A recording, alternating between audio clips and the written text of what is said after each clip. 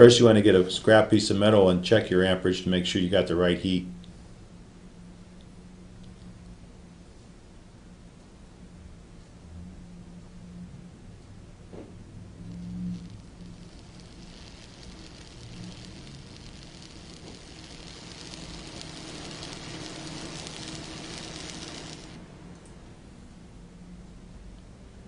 Then you want to take your electrode and go down perpendicular, strike an arc on the broken stud,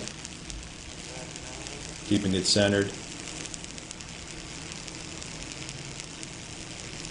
The slag will go against the threads and protect them from the molten metal. Chip your slag out.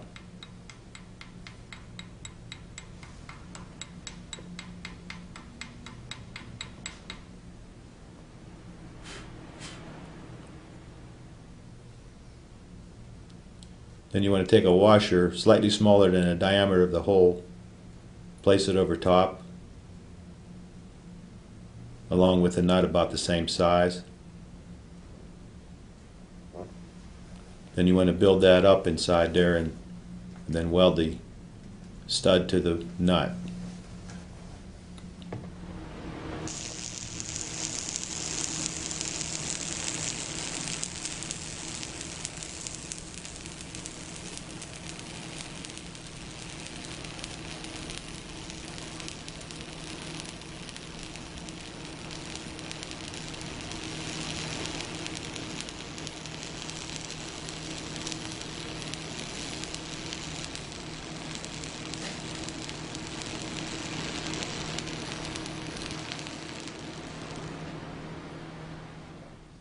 Notice I angled the rod to weld the stud to the nut.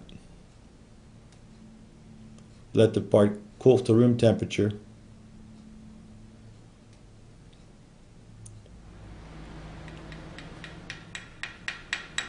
Chip your slag.